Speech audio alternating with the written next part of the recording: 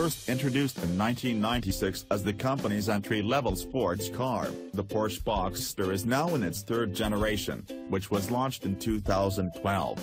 Redesigned to include styling cues from the 911 and 918 Spider, the third-gen Boxster also received a new, more rigid chassis, revised engine, and a small weight reduction compared to its predecessor.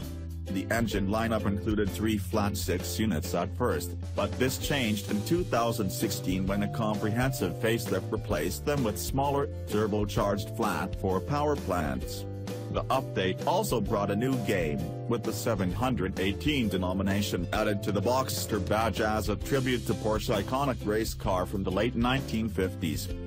With both the base model and the higher performance S version already in showrooms, Porsche has 2 more variants to launch before the 4th generation car steps in to replace the current one. The models in question are the GTS and the Spider, and the former has already been spotted testing on public roads.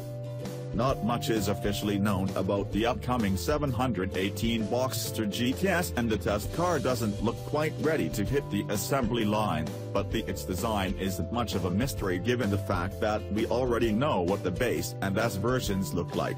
However, the engine is a complete mystery at this point, with 2 scenarios being discussed in recent months. Will the GTS continue to use the naturally aspirated 6-cylinder, or will it get a turbocharged flat-4? How much extra power will it get over the Boxster S? These are the 2 most important questions that revolve around the new GTS, and I plan to answer them in the review below. Continue reading to learn more about the Porsche 718 Boxster GTS. PS. First introduced in 1996 as the company's entry-level sports car, the Porsche Boxster is now in its third generation, which was launched in 2012.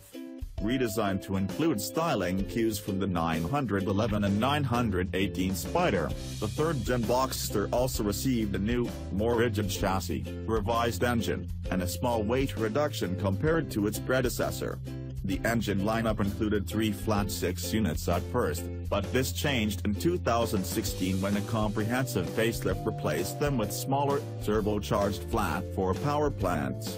The update also brought a new game, with the 718 denomination added to the Boxster badge as a tribute to Porsche's iconic race car from the late 1950s.